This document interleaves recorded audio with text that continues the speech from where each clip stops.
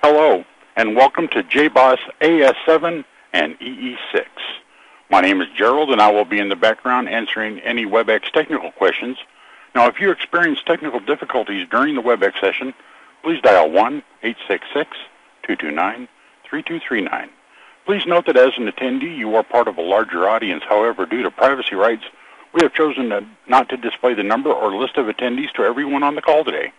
As a reminder, today's call is being recorded. We will be holding a Q&A session at the conclusion of each portion of the presentation today.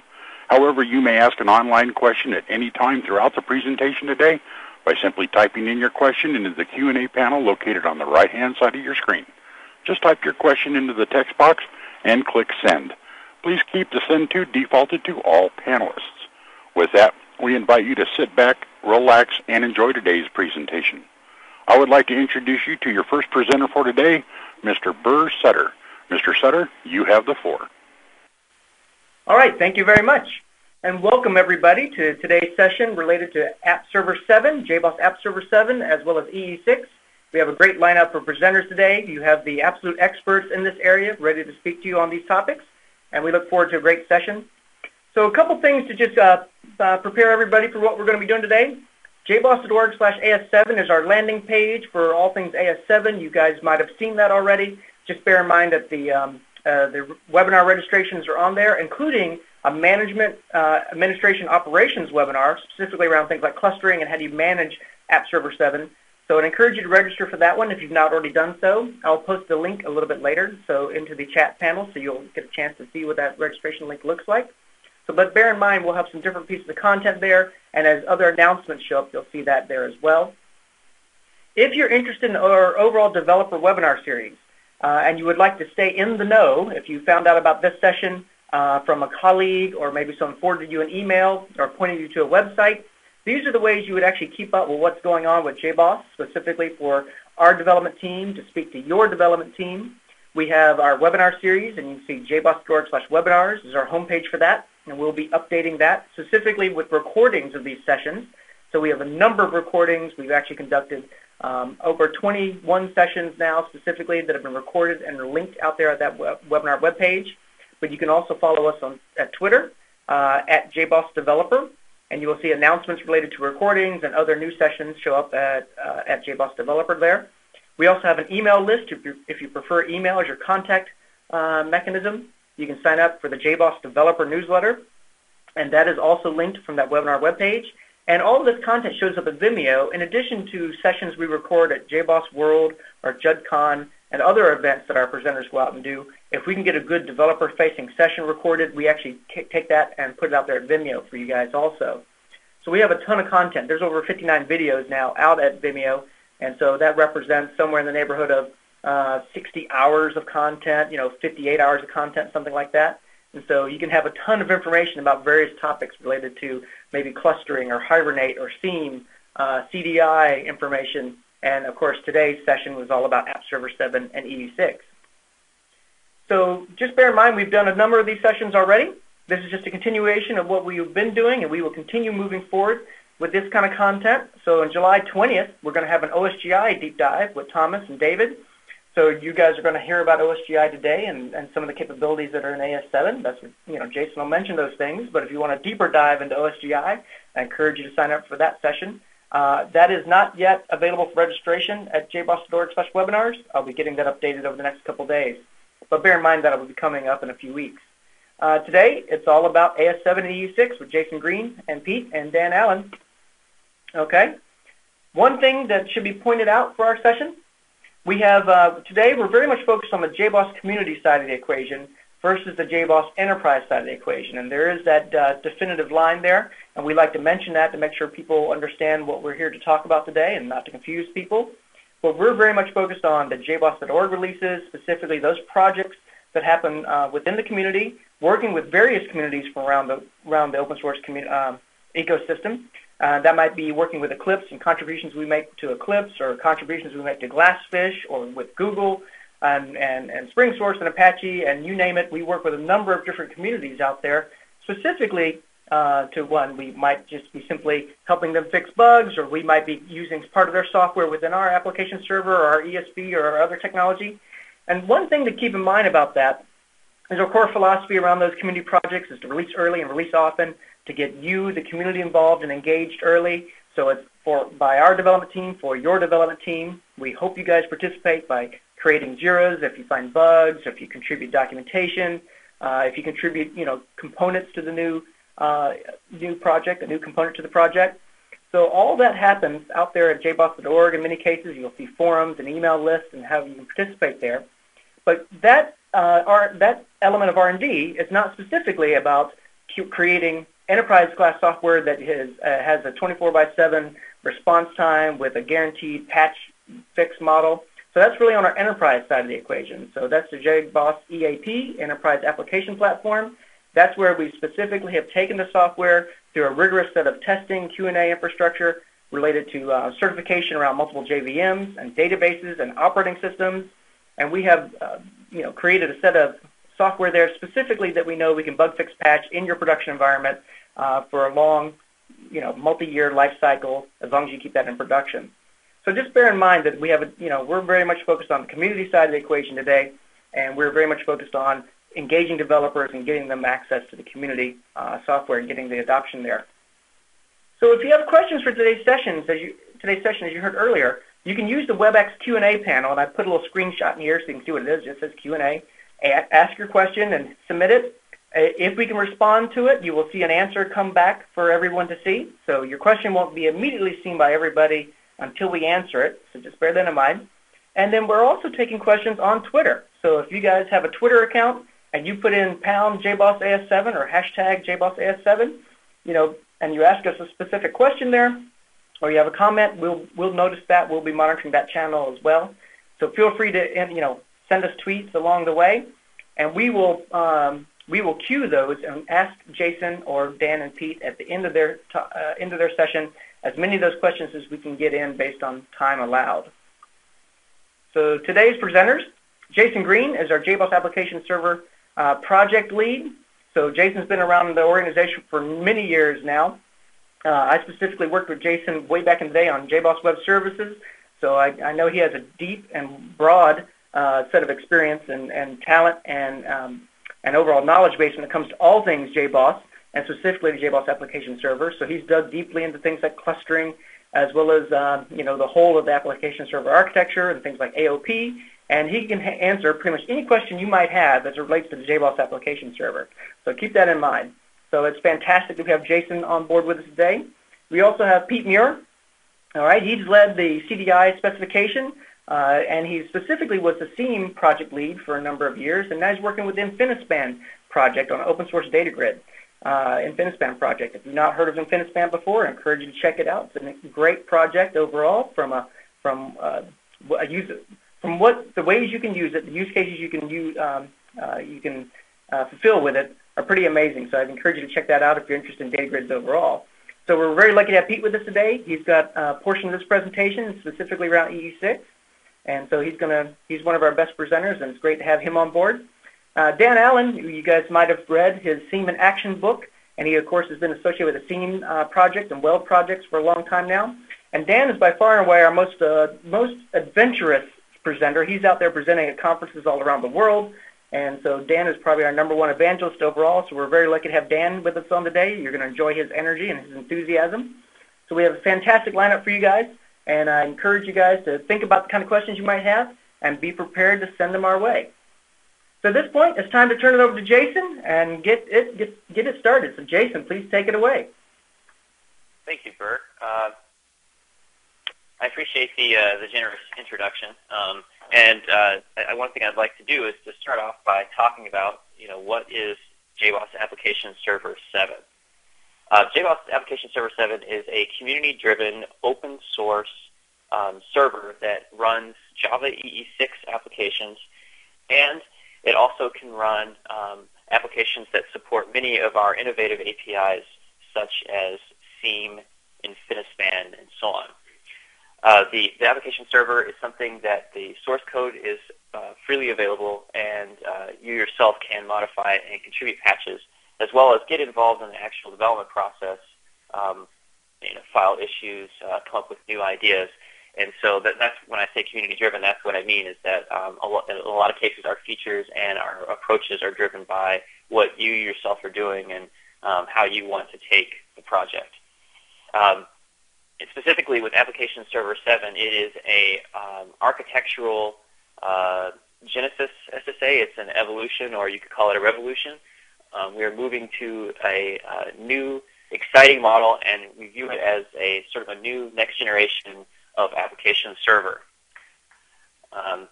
One thing I'd like to talk about is sort of differentiation between what is JBoss AS, the community version, and JBoss EAP, since some people they're not aware of the difference. So a key aspect is that all new development happens in the community side where we bake new features, new ideas, and community is always cutting edge. At a certain point, we then take that branch from that community version and pull it into a new enterprise branch, which undergoes a variety of tests. And at that point in time, we guarantee backwards compatibility and provide a certain amount of stability. We have support for 7-year time frames. So if you're deploying applications in the enterprise, then you usually want to prefer EAP. Now, in this case, we're talking about the community side, as Burr mentioned. So we're talking about AS7, the community release, which is a foundation point that will be in the next EAP 6 offering. So if you're interested in EAP, everything I'm talking about today is going to be relevant later for EAP 6. Now, there's the features that are the most interesting in AS7 is we've revamped the entire core container to be extremely efficient. And I'm going to talk a little bit more detail about what that means. In addition, we're actually completely changing the philosophy to not just be an application server that enables developers, which is something we've been very good at for a long amount of time, but we actually want to enable administrators to make their job easier as well. So a lot of AS7 is a focus on management and administration, and in particular, one of the key features is that we support what's called domain management, which is a multi-server management capability where you can manage multiple application server VMs in various host topologies. And this includes being able to start and stop instances, deploy applications remotely, and all those type of features that you would expect from a robust management system. In addition to that, we have a number of interfaces into that management infrastructure, such as a command line interface that you can use, a native Java API. You can also use JSON over an HTTP protocol, which would allow you to do something like a Perl script to talk to the management system. And we also have a nice web-based and fast console that you can use. In addition, one of the things that's key to our new management layer and topology, as well as sort of a central focus on usability with AS7, is that we now have what we call user-focused configuration, and it's unified user-focused configuration. And essentially what that means is that in the past, if you would look at a JBoss configuration file, you would see not just your configuration parameters, but also the server's internal wiring details. And part of the reason why it was done this way is so that you could extend JBoss in any way that you possibly could imagine. Now, that is actually a great capability, and it's certainly an important capability, but what we found is that it's actually more important to have configuration represent what you as a user are actually trying to do, so that it's easy to find config, it's easy to make those changes. So essentially, we have a global rule that if something is in our configuration file, it has to be something that the user declares, not something that we would use internally to make our implementation work. Also, another big exciting change is that we have what's called a pure modular class loading environment. Currently, most application servers use a traditional Java EE type class loading architecture, which relies on an inheritance type model where you have one big class loader at the top, and then you have another big class loader below it, and then you automatically get all the classes in the big class loader at the top. So, an application server that you're using, if they happen to use a particular version of a framework, then, well, you get that too, whether you want it or not. So a key feature in AS7 is that now everything is completely modular, and isolation is taken to the highest possible level. So like as an example, a deployment can actually use its own XML parser and it's not a problem. And it's something that has been an issue with application servers, since they were first rolled out. So getting it back into this new management capability, essentially we find that there's different classes of users, and in fact, actually, at one of the JBoss worlds, we had a boss where we sat down and discussed the various use cases, and we talked about the domain approach that we were going with. And one of the things we heard is that there's certainly a large class of users that still like some of the traditional ways that we've done things, and that's something we felt was important too. So in this particular release, we actually wanted to cover both cases pretty well. So we have actually two separate modes. We have a standalone mode, which is much like traditional JBoss work, where you have a single JVM, and it's started basically by some sort of a shell script or an init script or whatever, and the JVM parameters and all those things are actually managed external to the actual application server. So that's if you use JBoss, that's what that's basically how you can model it. This is how things have always worked. In the new domain mode, things are quite a bit different in that we have some processes that are around for controlling the various VM instances, and then things like JVM parameters are actually expressed in the domain configuration. And the domain configuration represents any number of servers, any number of groups of servers. And it essentially is like if you were an IT group, it would represent your entire infrastructure. One thing I'd like to note, because this came up in the previous webinars, there was a question about how does this relate to clustering and so on, and this is just for management. The two things are we actually treat as completely different notions. So you can actually use clustering in standalone as well as in domain. And if you have a server group in domain, you don't necessarily have to have it be clustered. It can just be a group of servers. But the important thing is that with the domain mode, you have multiple JVMs, and they're controlled by our management infrastructure, and then you can interact it using those management interfaces I talked about earlier, like the APIs, the command line interface, and so on. Now, if you were to actually look at what this domain topology looks like from a physical perspective, what I have here in this simple diagram is multiple host boxes, and this represents a physical box, although it could be a virtual machine instance, or it could be even a different install image, so you could actually install JBoss multiple times on the same system. They could use different ports or different interfaces, and you could refer to each installed copy of JBoss on the system as a separate host. So host is basically really an isolated domain instance of JBoss. So in this topology, we have multiple host systems, and then we have on each system a controller process, which is called the host controller. The host controller manages multiple VMs for that host, so multiple server instances, and you can use the server instance to represent any number of applications. It gives you the possibility to represent, a JVM per application for like the highest level of robustness.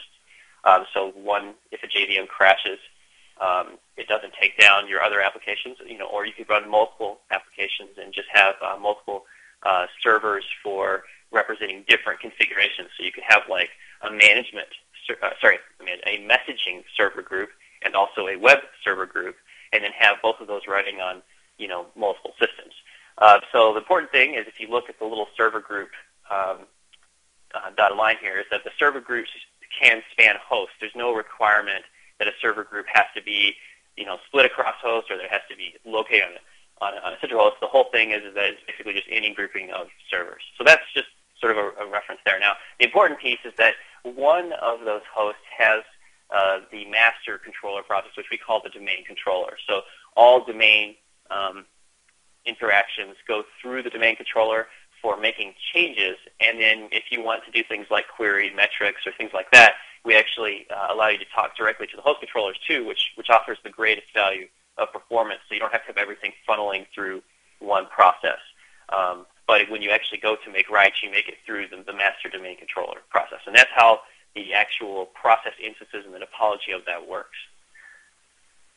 So taking a step back and looking at what you get when you download JBoss AS7, when you extract the actual archive, which, by the way, CR1, which is the candidate release, was just released less than 24 hours ago, and you can download that right now. And if you were to go and extract it, you would see things similar to past JBoss releases, like you would see this bin folder. And one thing that you may ask if you're a past user is, well, where's my run.sh? Well, essentially, because we now have two separate operational modes, we've renamed run.sh to fit both of those modes. So we now have a standalone.sh for if you choose to run a standalone mode, and then we have a domain.sh if you're running a full domain instance. In addition, we have a JBoss admin.sh script which runs your CLI, and there's the traditional conf file if you're using standalone mode, where this is where you would actually put your JVM parameters. One thing that's quite a bit different with AS7 is that we no longer have this folder that contains each profile configuration. Instead, we have a configuration folder which contains multiple configuration files, so we no longer mix binary artifacts with the actual configuration itself. Instead, we have a modules directory which ties into our modular class loading, and we store every jar once. So we never have, in the past, you would see, like, sometimes under that server folder, the multiple jar would be stored multiple times. In some cases, you could even have the class loaded multiple times, depending on how you configure things. And with AS7, now that we're purely modular, we just have a modules directory, and in that, we contain a directory-based structure for each different component that makes up AS, what we call static modules. And then a module can contain one or more jars. It typically only contains one jar. And the configuration then loads things from that modules directory. So if you're running in standalone mode, you'll see there's a standalone directory, and things are similar to how they were before with JBoss.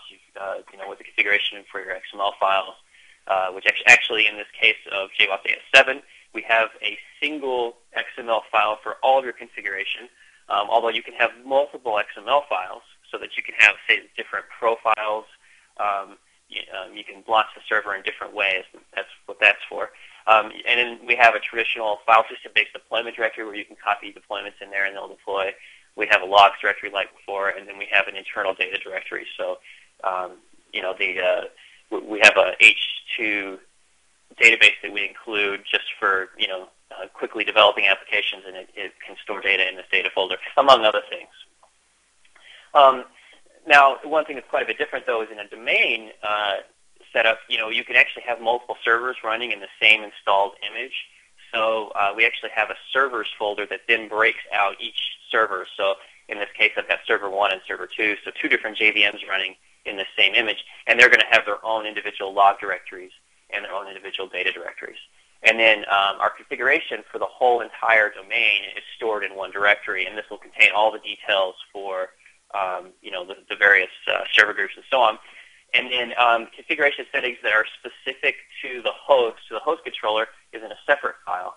And this would contain things like exactly which interface you're binding to, and we have a variety of ways, including even dynamic programmatic ways to determine which network interface to use. One thing I did not mention earlier about unified configuration is that since the focus is now a little bit more on the administrator when it comes to configuring JBoss, we try to locate things together. So like used to, if you wanted to change the port of something, you'd have to dig through all of our configuration files and find the right service for what that port is. And in AS7, we now actually co-locate all that together based off of the type of resource. So there's a section in the configuration file that these are all my ports. So you can quickly know what all your ports are, and then you can quickly adjust them. And then we have the ability to do like port offsets and things like that. And if you're interested in a lot more details on this, I highly recommend attending tomorrow's presentation with Brian Stansberry, where he delves fully into the whole domain architecture. So as I also mentioned, we moved away from putting implementation details in our actual configuration. So in this case, I've got a nice little example of our transaction manager service. And it actually goes on quite a bit longer than just this little snippet here. But the part that you see that's X'd out, you'll notice that there's a lot of stuff in here that you really just don't care about. Like, you can see all this AOP annotation stuff that's embedded in an XML file, and then you'll notice that you have property values that are detyped, which doesn't allow you to do things like tab completion in your favorite XML editing tool. So instead, we change things to where we now have every configuration value is completely user-focused, and the actual configuration parameters are all typed to an XML schema, and then each subsystem, which I'll talk a little bit more about what a subsystem is, gets its own schema and its own settings. So in this case, our transaction subsystem has a few parameters that you can set, notably what the socket bindings are, and these are IDs that are stored in that unified socket area that I was just talking about. So, if you looked in that socket section, you would see TXN socket process ID, and then there would be some socket number that it would use.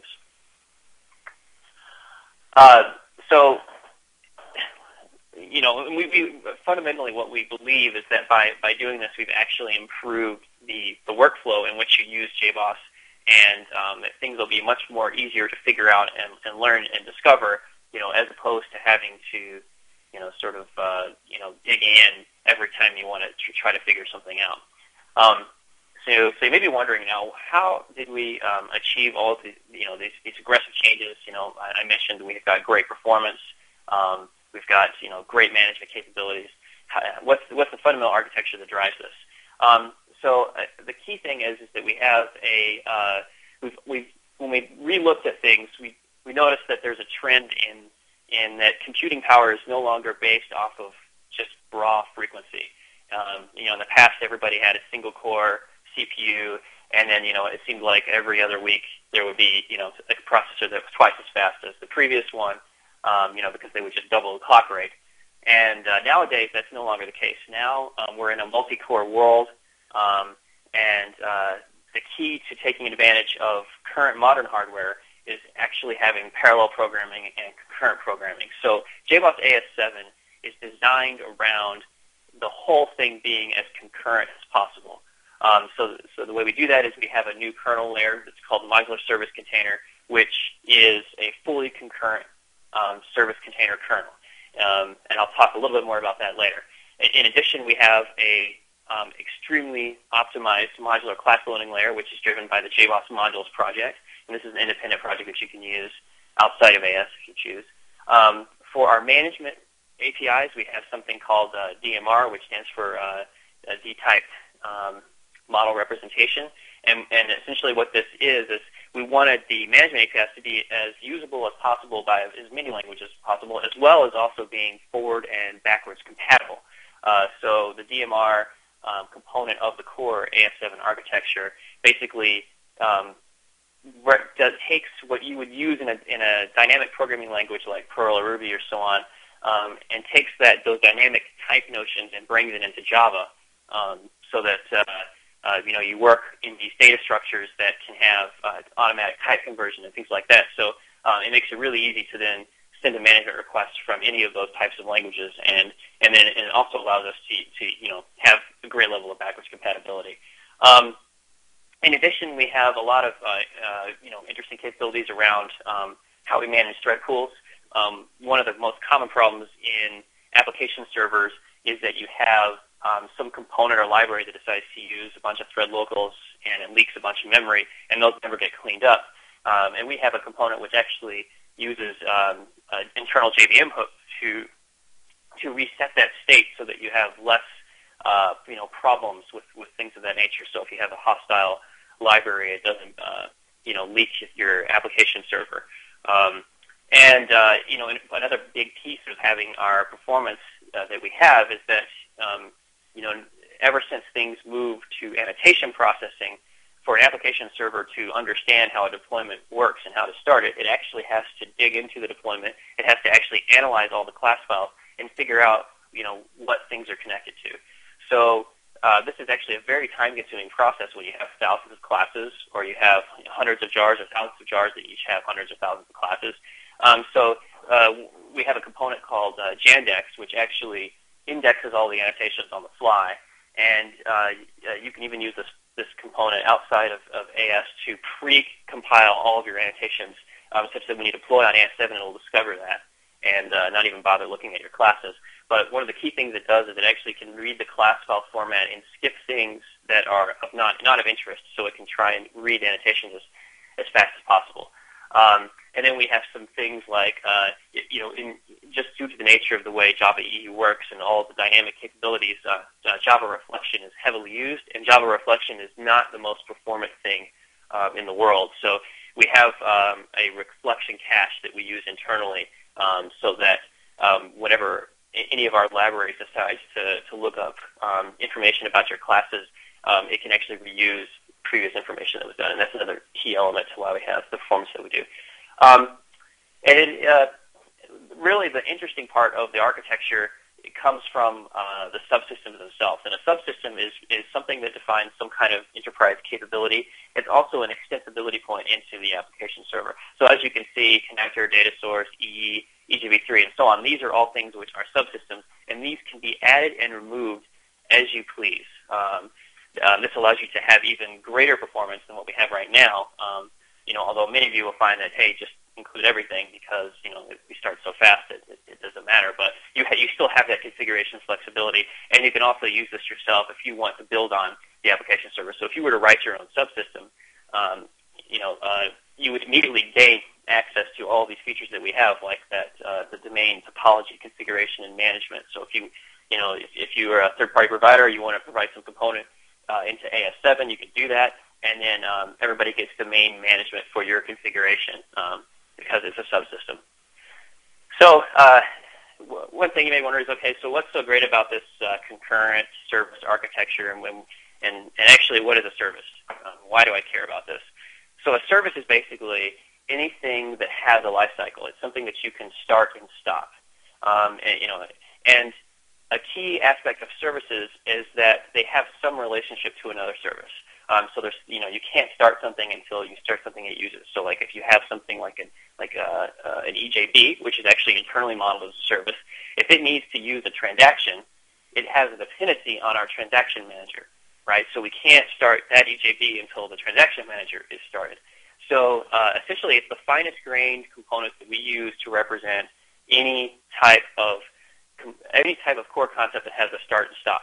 So in your application, all EE components that you have, EJB, serverless, management, et cetera, those are all internally as wired as services. And then what MSC does, what our concurrent service container and kernel architecture does, is it tries to solve the problem of how do I start your application without starting before your dependencies are available and starting it still in parallel.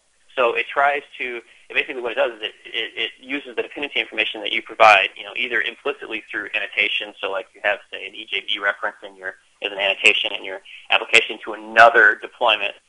It uses this information to construct dependencies, and then once it has those dependencies, it then executes everything in parallel, and then orders things in such a way that it will always start in that correct dependency ordering. So it's actually a really complicated problem to solve, and we've solved it.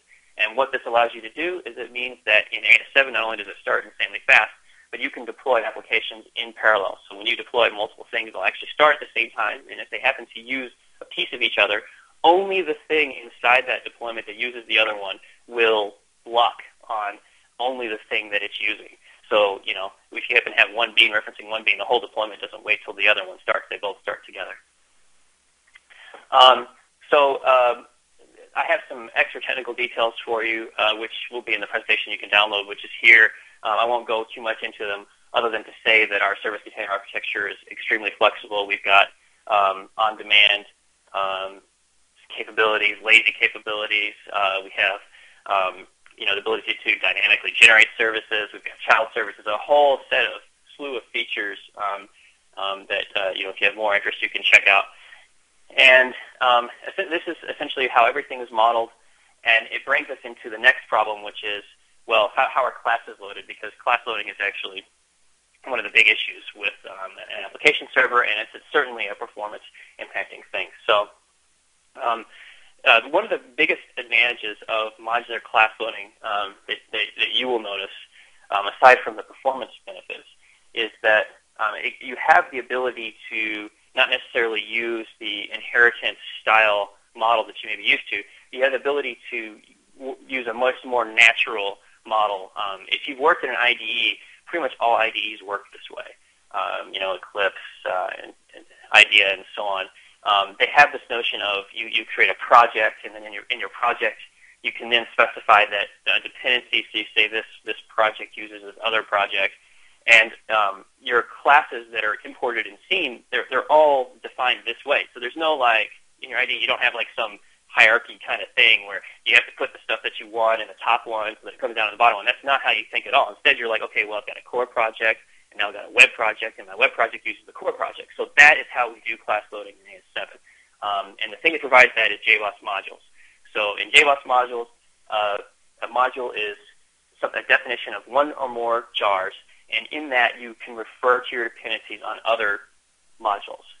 So just in the same way that I described using projects in an IDE, you would do that with AS7. And you can put these descriptor elements in your deployments, or you can use our static module repository to add things. Now, a key thing of this is that the dependency resolution in JBoss modules is designed to be very fast. It loads classes in 01 time, the constant time. We have the support for concurrent class loading, so two classes can be loaded at the same time.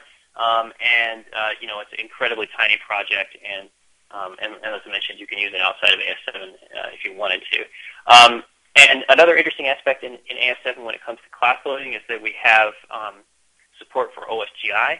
So you can deploy OSGI bundles. If you download AS7 and throw a bundle in there, you'll notice that, hey, it works. And this OSGI was actually built off of our JBoss modules and MSC architecture, and that has actually led to our OSGI implementation being very fast. And it also allows us to integrate EE and OSGI in various interesting ways. So moving on, I keep saying we have fast performance, and people wonder, okay, well, what does that mean? Well, what we actually have achieved is essentially a tenfold plus performance improvement in boot time. You can see the numbers here. I've got AS6 and EAP5, essentially, if you launch AS on any modern system, you'll notice that it boots, in around 3 seconds. In this particular benchmark I was doing, it booted in 2.1. And if you run in 32-bit mode with your JVM, you can actually achieve even more performance on boot time, which is why I've got the AS7 32 there. So this really is a dramatic improvement in startup performance, and it enables a whole new way of thinking about things. And not only did we heavily improve boot time by doing this, we also completely or heavily reduced our memory consumption in the application server to such an extent now that you can run on tiny devices. As before we used to use hundreds of megs of memory, now we use a handful of megabytes of memory. So this is something that actually has a dramatic effect, and it also has an effect on your runtime performance of your application and the startup performance of the container, because the more memory you use in Java, the more work the garbage collector has to do, and also the more work the OS has to do. So low memory usage is good in just about every possible way. So that's another factor in why we have great performance. So I mentioned that there's this whole new realm of possibilities by having fast startup time and low memory usage. Essentially, you can now think of problems different ways, and I always relate it to, if you're familiar with the Git version control system, I think it's a great way to manage code and code changes. We use it in AS7. Moving from CVS to Git is such a dramatic change, especially around performance, that your workflow becomes completely different because, so more possibilities are out there.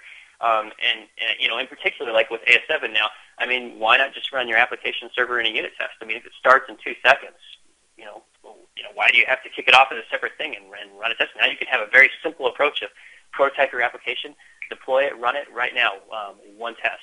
Now, other possibilities happen, like now the memory use is just so low, you can have hundreds of VMs on a system without a problem. So why not just use a VM per application? You get the highest possible level of robustness. One application cannot take down the other application. why not run your software in a smaller, more constrained environment? You can run on mobile devices now, because when you use a handful of megs of memory, there's so many more possibilities.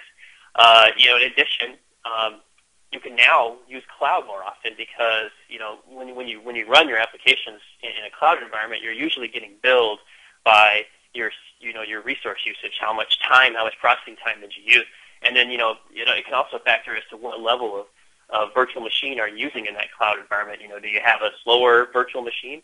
So there's much more possibilities in having that less resource usage. So now you can use twice as much as you were using before, because now you have much more runtime performance at your disposal.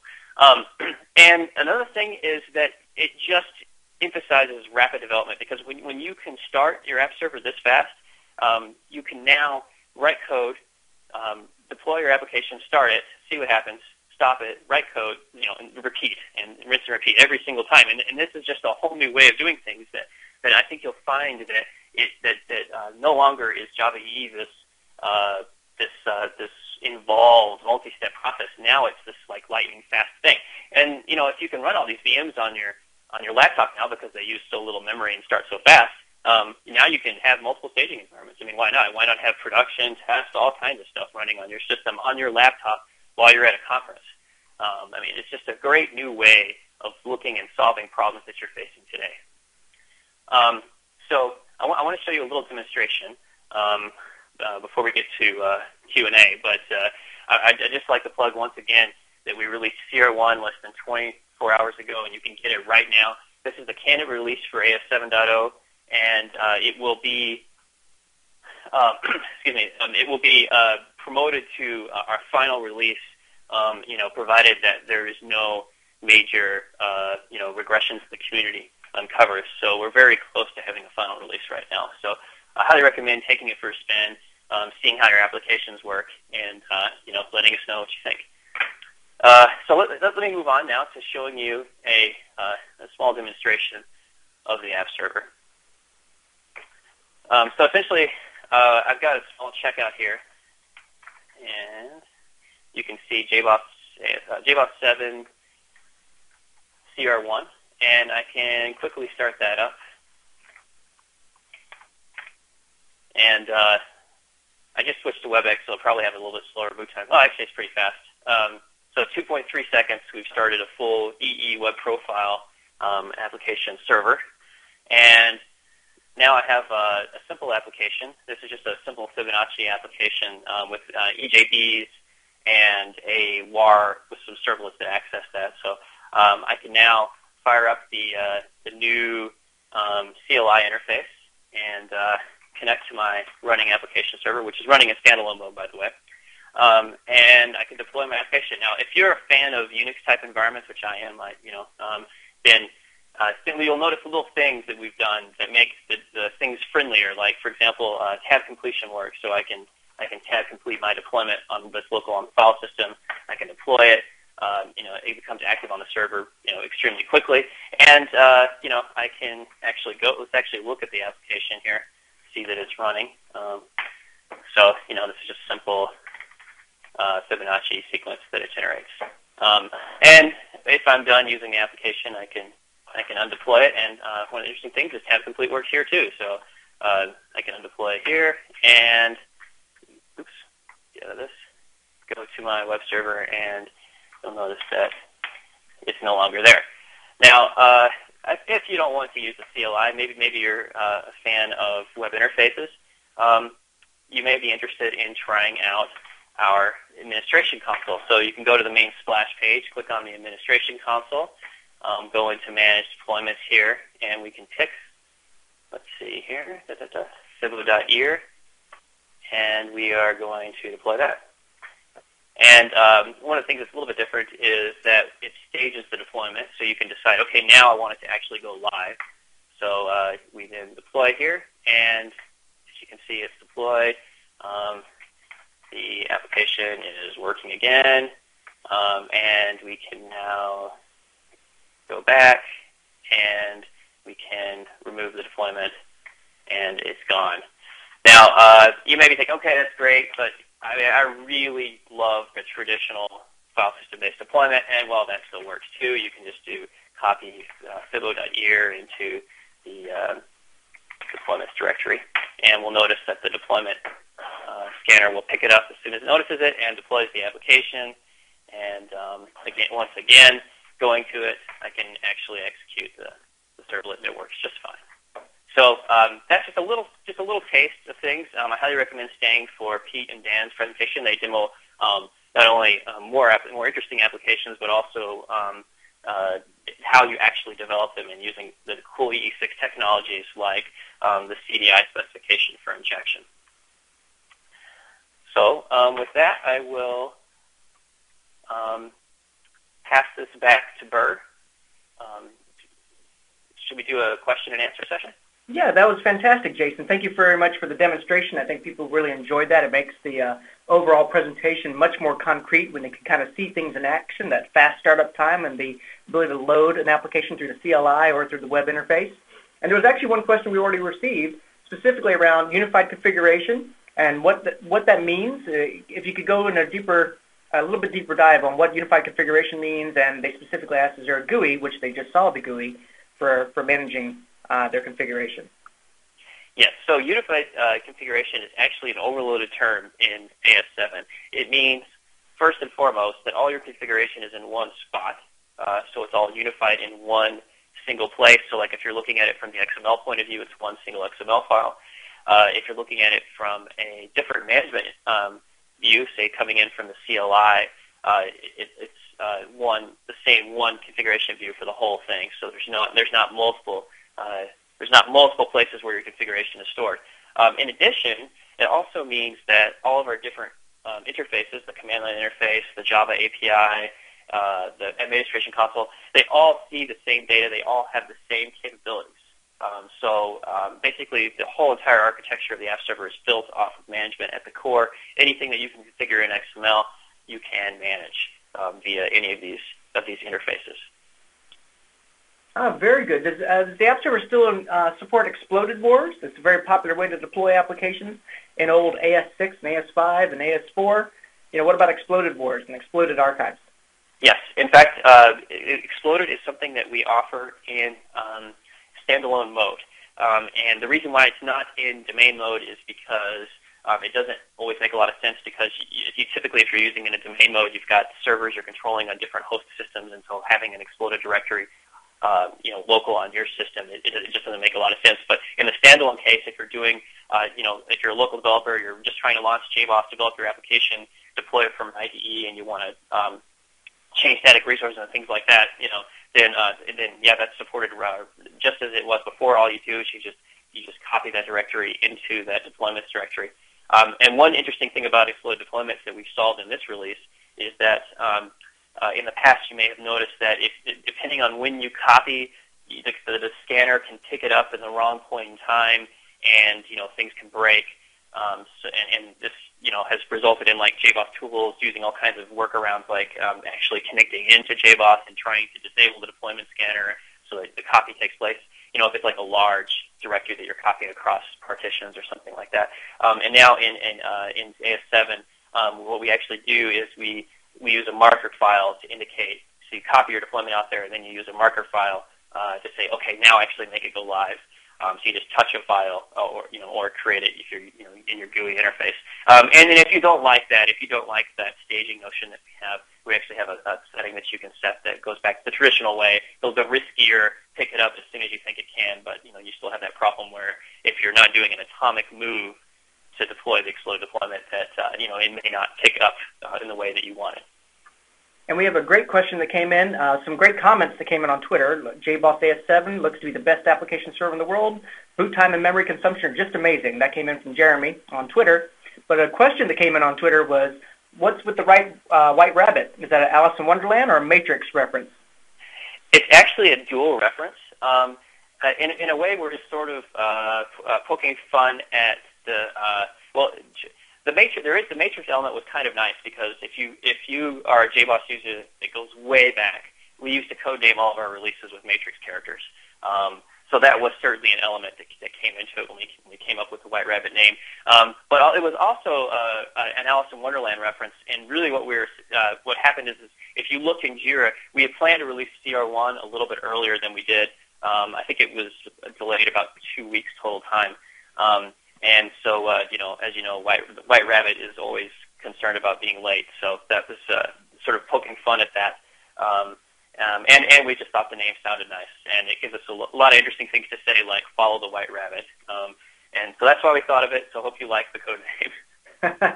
And another great question. One of the historical claims to fame for JBoss overall is the ability to, pick and choose from a subsystem standpoint what features or what services do I want within my application server.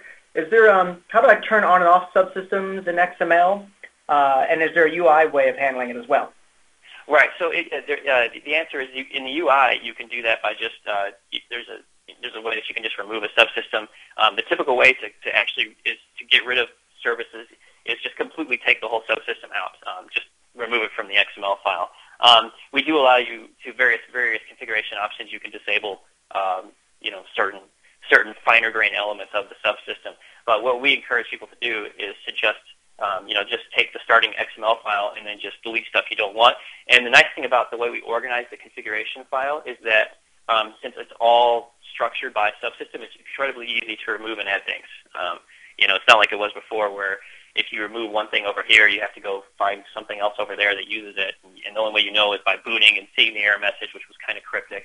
And one of the things we've tried to do, and it's certainly something that we plan to put a little bit more effort into it in the next 7.1 release, is have such that subsystems automatically handle the case of something that they may use not being available. So, like, for example, if you remove the transaction subsystem, the EJB subsystem can cope with it not existing and can say, okay, well, yeah, you can still use EJBs, but you don't have transactions available. So, we're really trying to take that ability to finally remove services, as far as we can. Okay, and we have one more moment. Let's take one final question there, and actually the team, while you're here talking, we're talking or answering the questions in the background. One more that I think is very pertinent for everybody, and it's really good if you drill down on this, is one of our big problems with JBoss is that it ships with a lot of libraries. Obviously, a lot of jars come in JBoss overall. Is it possible in JBoss 7 to deploy a WAR to include a different version of a jar file, specifically bundling in, let's say, the Hibernate jar with my WAR file? Yes, it is. And essentially what we've done is with modular class loading is we've allowed you to really take isolation as far as you want. So we have a implicit dependency on the Hibernate APIs that comes in for users that really like having Hibernate available. But we have a mechanism by which you can disable that if you choose, and you can use your own. Hibernate. It's not a problem. There was a mention about having too many jars in your deployments, and this is a whole new possibility with AS7. Is you can actually take advantage of our static module layer.